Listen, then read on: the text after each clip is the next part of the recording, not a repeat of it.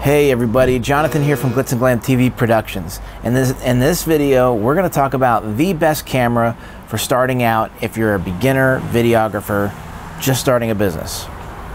So one of the things I do is I review a lot of cameras online. I'm always examining cameras, the sample footage from the cameras, to the specs of the cameras and what they're capable of. So when someone is just starting out in a business, they obviously don't have a lot of money and they don't have a big budget. While there's loads of cameras out there and tons of great cameras for professionals, what would be the best camera for somebody just starting out that needs the most bang for their buck at the lowest price possible? Are you ready for this? I have to go with the Sony HXR-MC88, and I'll tell you why. The Sony HXR-MC88 was released about a year or so ago. It's a full HD 1080p camera. No 4K here, sorry, but not a deal breaker and not a big deal. And I'm going to tell you why. First of all, this camera comes in at around $1,300. It's a little less than $1,300. And it shoots in full HD, 1-inch sensor at $1,300. And this is a professional camcorder. It shoots in AVC HD format. It has a 12 times optical zoom.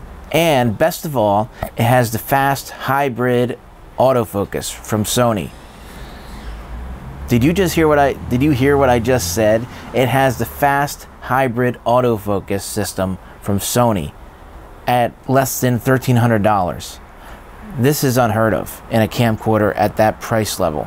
So the reason why the fast hybrid autofocus system is so great and so vital is, especially if you're into event videography, where you might not have the time to really hone in on the perfect focus, that autofocusing system is just amazing how fast it works. And so this camera in a pinch does extremely well in auto mode. And I'm going to put up samples so that you can see all this stuff. It's going to be up on the screen here. The 1-inch sensor makes it possible to perform well in low light situations. Again, to event videographers, if you're shooting weddings, parties, this camera is definitely very capable.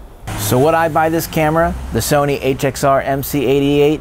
Heck yes, I would. If I was starting a videography business tomorrow and I needed a camera in a pinch and I wanted to save as much money as possible and know that I had a camera that could actually get the job done, I most definitely would pick up the Sony HXR-MC88. Thank you guys for watching. I hope this video was helpful.